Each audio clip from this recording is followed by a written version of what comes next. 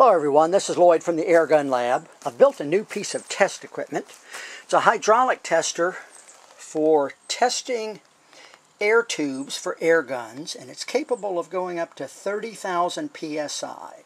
That's not 3,000, that's 30,000 PSI, or about 2,068 bar. So that's quite a bit of pressure. What I have an input side here, low pressure cylinder that will apply up to about 7,000 PSI. Then the output side, it's really a hydraulic multiplier. It multiplies the pressure by about 5.6. So if I put in about 5,500 PSI, I'm going to get out about 3,000 out the other end here. Out this end right here. I have it supplied by a hydraulic hand pump. The hand pump will go up to about 8,500, but that'll overload the system.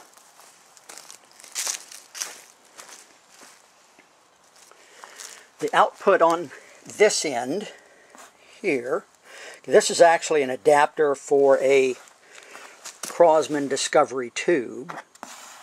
I've got a 7/8 diameter air tube here that is very similar to a Crosman tube, .065 wall. It's 18 inches long. I'm going to go ahead and fill it with the hydraulic fluid, and then we'll do a pressure test on this and see where it actually fails. So it's going to be a destructive test. The other end down here, I'm going to go ahead and put in a fill adapter, a check valve fill adapter. I've taken the filter disc out so that the air won't get trapped in there.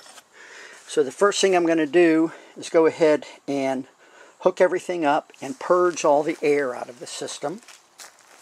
That'll take me a few minutes, so let me go ahead and take care of that. Alright, we've got it all set up. I've got the tube attached over here. 18-inch long tube, 7/8, similar to a Discovery tube.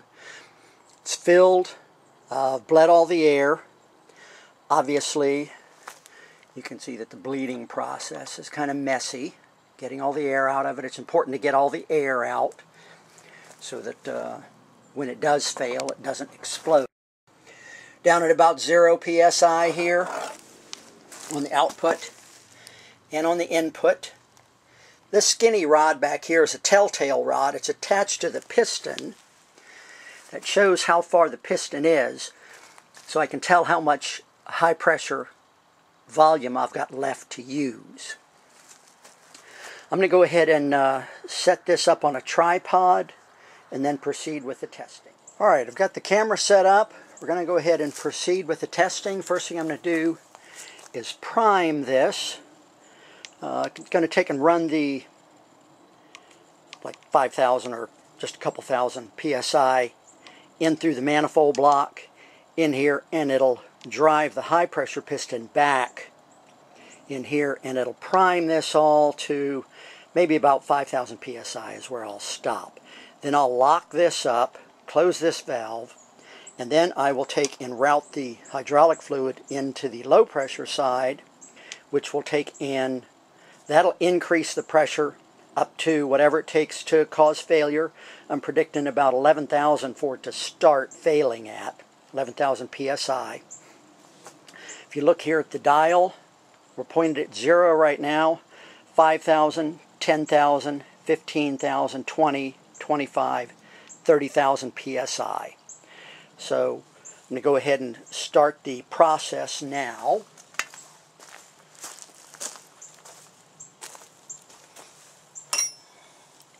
This is the bleed. I've got it shut. That's the fill on the high pressure side. I've got it open.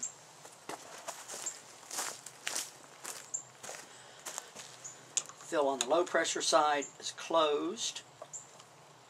The bleed on the low pressure is closed. So I'm going to go ahead and pump this up. I'm behind a little barricade with the pump.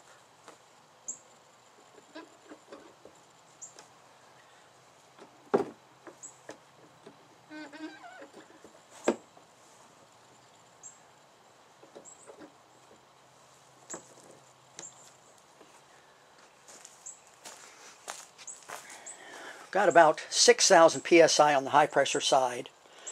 I'm going to go ahead and shut the valve, the input on the high pressure side.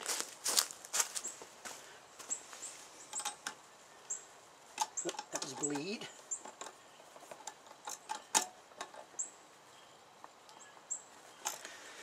Okay. Now I'm rerouting the hydraulic fluid to the low pressure side. And you'll probably see this needle jump a little bit. There we go. And the telltale rod moved just a tiny bit. Filling the low pressure side, like I say, it's about a 5.5 to 1 pressure multiplication. So I'll fill it from here.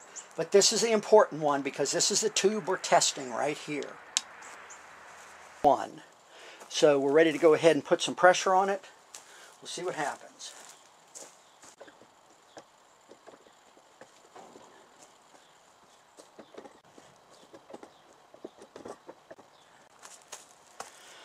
Almost at 11.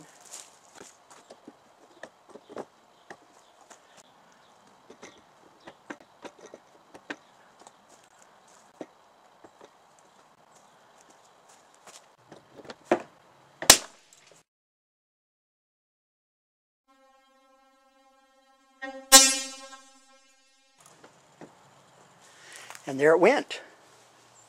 Blew the side out. Alright, because I was behind a barricade, I couldn't see what pressure it blew at. So I'll have to replay the video and see exactly where it failed. You can see the failure on the side here. Opened up here. I'm going to go ahead and get this back into the shop. We'll take a look at it. Well, we're back in the shop with the failed tube. You can see the split in it. By the way, this is welded steel tubing, welded and then drawn over mandrel to give a smooth ID. The failure is along the weld, but I do want to point out that the expected failure pressure should have been about 13,900 PSI. And the actual failure was a little over 16,000 PSI. So much better than expected. I do want to point out another thing here. The end connections were threaded, which is the way they're supposed to be. But I don't know if you can see this. I'm going to bring this up close. Right in this area here. Put this to focus. There we go. See those little witness lines there? Those are actually the threads from inside the tube where this end of the tube was starting to pull off.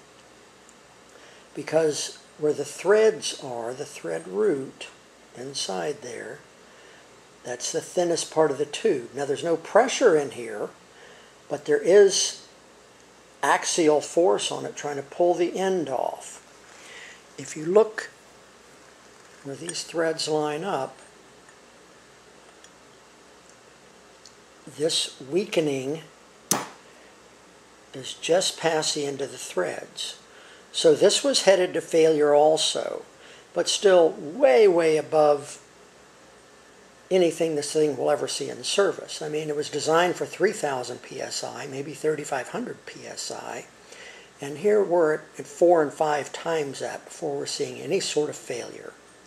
So I have to say that I have full confidence, and I say that I'm very pleased with the results. So that's it from Lloyd from the Airgun Lab for now.